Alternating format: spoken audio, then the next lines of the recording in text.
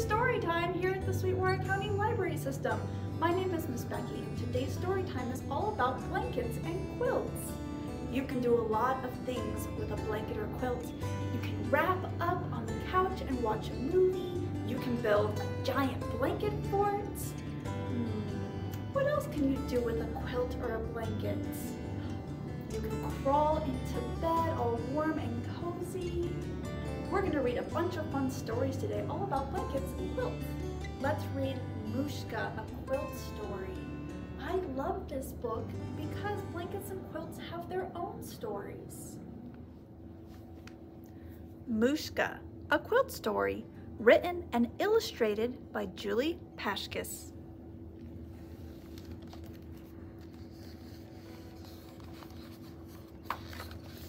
Mushka, a quilt story.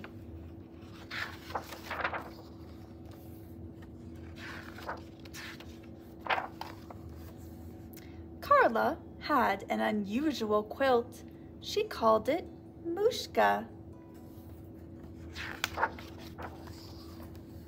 Mushka kept her warm on cold nights and had a nice toasty smell. Its colors and patterns made her room bright and cheery even on the rainiest of days. If there was something scary under the bed, it snuggled tight around her and made her feel safe. But that wasn't why Carla's quilt was unusual.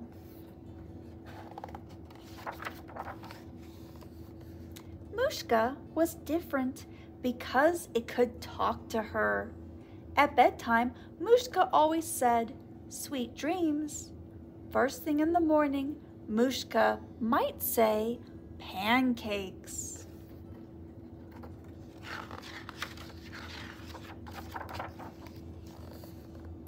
Carla's grandmother had made the quilt from scraps of old fabric that she called schnitz.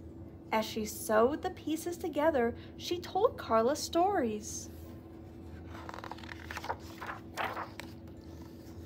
If Carla couldn't sleep in the middle of the night, she would put her hand on schnitz and it would tell her its story. Mushka would go on and on until Carla was fast asleep.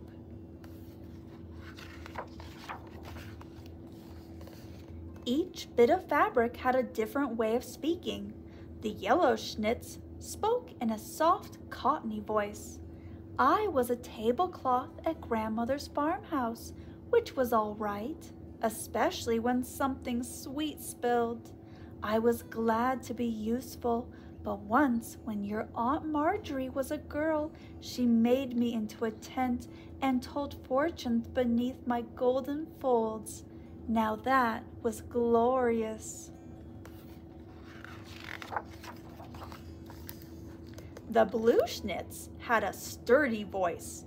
Grandpa Will lived on the other side of the mountain. He walked for 3 days over the hills and asked Lily Jane to marry him. I was the kerchief around his neck. When he reached the apple orchard, he went right up to her and said, "I'm yours, now or never." And he wiped his brow with me and didn't leave until she said yes.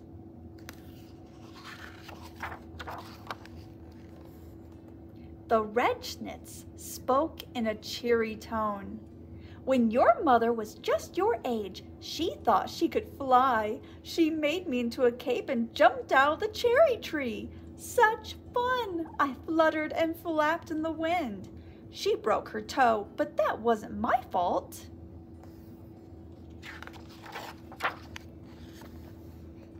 Carla loved listening to the stories. Sometimes she would talk about something the quilt had told her, and her mother would say, "Now, how did you know that?"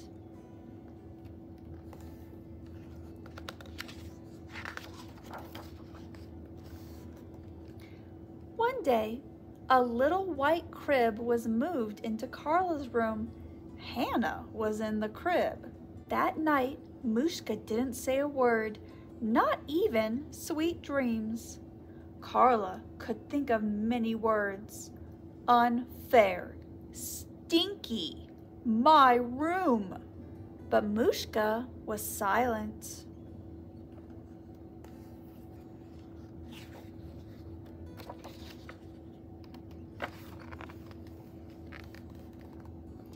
Night after night, Carla would put her hand on a schnitz, hoping for a story, but Mushka kept quiet. Carla tried to start the stories. Do you remember when you were the curtains in Dad's old sailboat? Do you remember when you were a Halloween costume for the dog?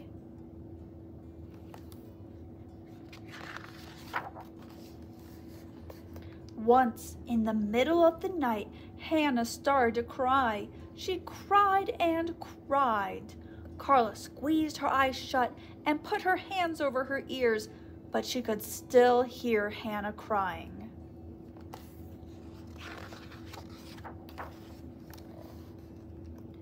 Carla got out of bed. She picked up her quilt and carried it to the crib. She puffed Mushka in the air and let it float gently down on Hannah. "Sister," said Mushka. Hannah stopped crying and began to sniffle.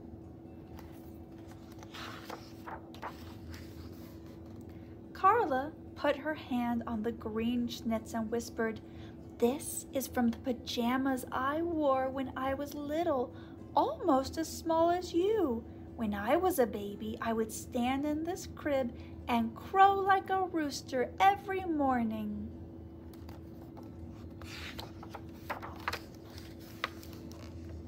Hannah was quiet, and Mushka was quiet, and Carla went on and on.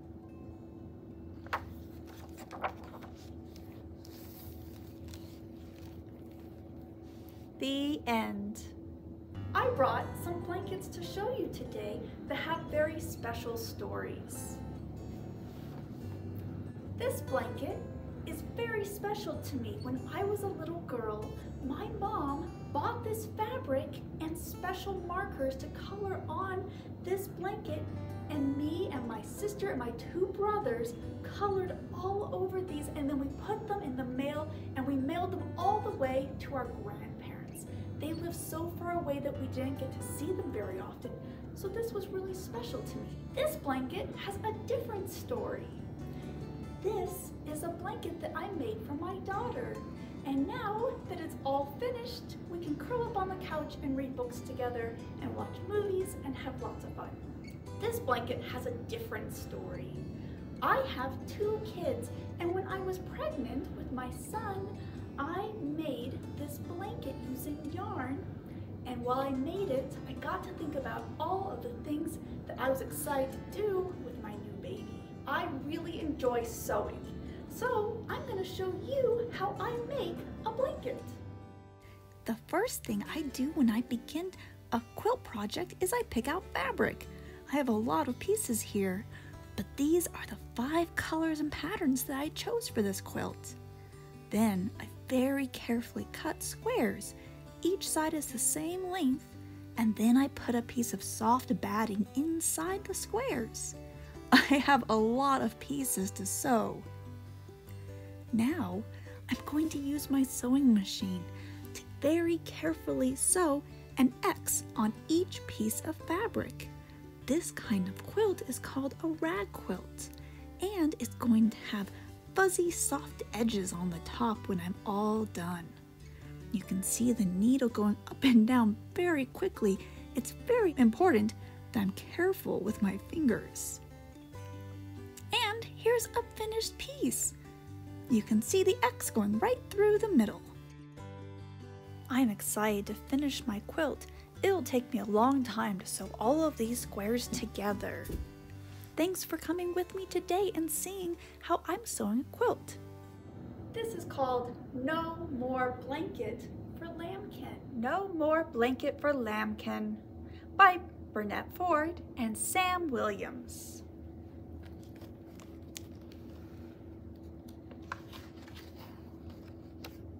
No more blanket for Lambkin. Ducky knocks on Lambkin's door. They have a play date today. Lambkin is hugging her blanket. It is small, it is soft, it is very dirty, but Lambkin never lets it go. "What should we play?" asked Lambkin. Ducky looks around. Lambkin has books. She has dolls. Lambkin has doll clothes and ribbons and a little toy chest.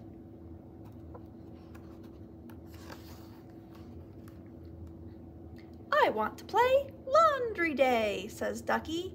"Let's do the washing." She takes the doll clothes and marches to the sink. Ducky climbs up on the stool. She puts the clothes in soapy water. "Let's wash the blanket," she says. "Oh no," says Lambkin, "I can't let my blanket go."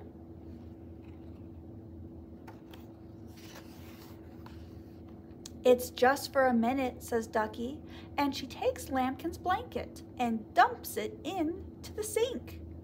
Lambkin is very surprised.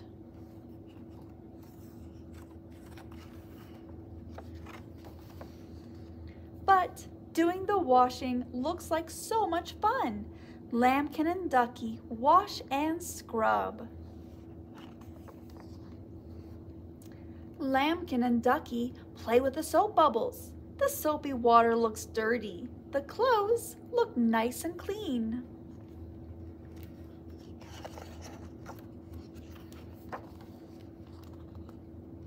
Off they go, out to the garden. First, they hang up the dolls' dresses and ribbons. Next, they hang up the pajamas and socks.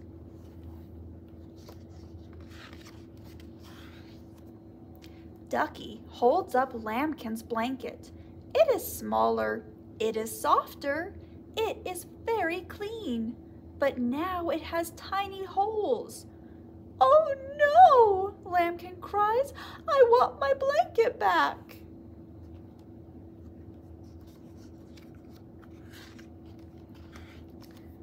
"Don't cry," says Ducky. "We'll let it dry." The sun dries the clothes. Lambkin takes them off the line. Ducky folds them. Ducky holds up the blanket. She ties a ribbon around the middle. She makes a knot with 2 corners. It is small, it is clean, but it is not a blanket anymore. "It's a Lambkin doll." "There," says Ducky. Lambkin hugs her new little doll. "No more blanket for Lambkin," she says. "Let's play tea party." And they do.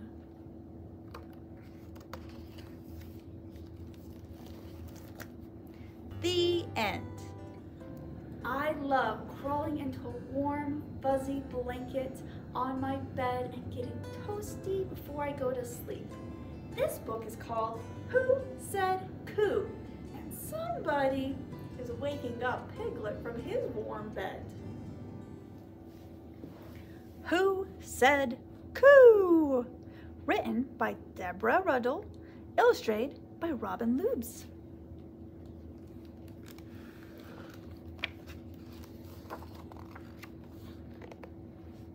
Lulu's cottage. Do not disturb.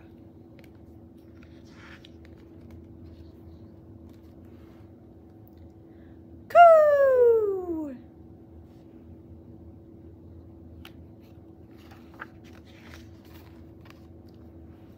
Who said coo? Asked Lulu. Pigeon, was it you? But Pigeon didn't answer. Not a peep, not a cheep. Not a coo. Lulu headed back to bed. Everything was cozy and quiet, just the way she liked it, until somebody, somewhere, said, "Who?"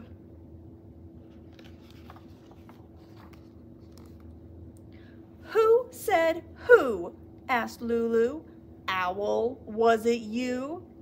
But Owl didn't answer. Not a chirp, not a tweet, not a hoo.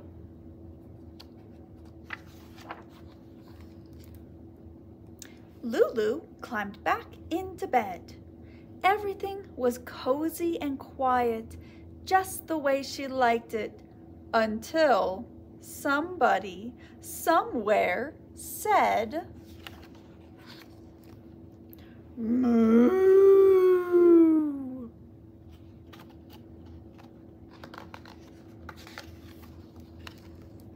Lulu knew, oh yes, she knew exactly who said moo. Two bad birds, that's who.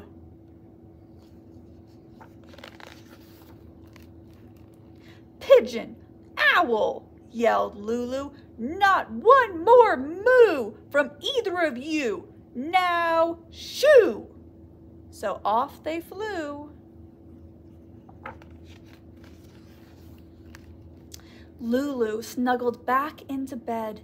Everything was cozy and quiet, just the way she liked it, until somebody somewhere said, "Boo-hoo!" First one boo-hoo, then two. What on earth would Lulu do? Well, she raced outside calling, "Pigeon, owl, is that you? I'm sorry I said shoo. What I should have said was shh." When the boo-hoo stopped, Lulu invited Pigeon and Owl inside for some cocoa and a good night's sleep.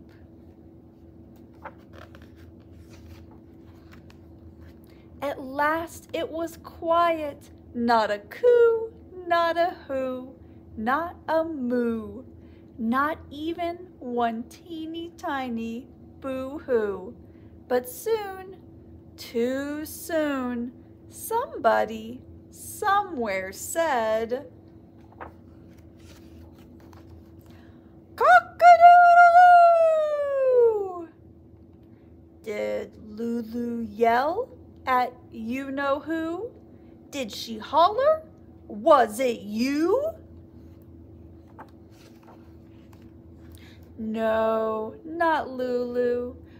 "Rooster," she whispered, "could you come back later, say around 2? "Sure," said Rooster, "anything for you." Lulu snuggled back into her cozy bed in her quiet room and snoozed the whole morning through. So did Owl and Pigeon too. And somebody somewhere said, "Phew!" The end. Thank you for joining me for story time today, and I hope that you wrap up in a blanket and read some good stories. Bye!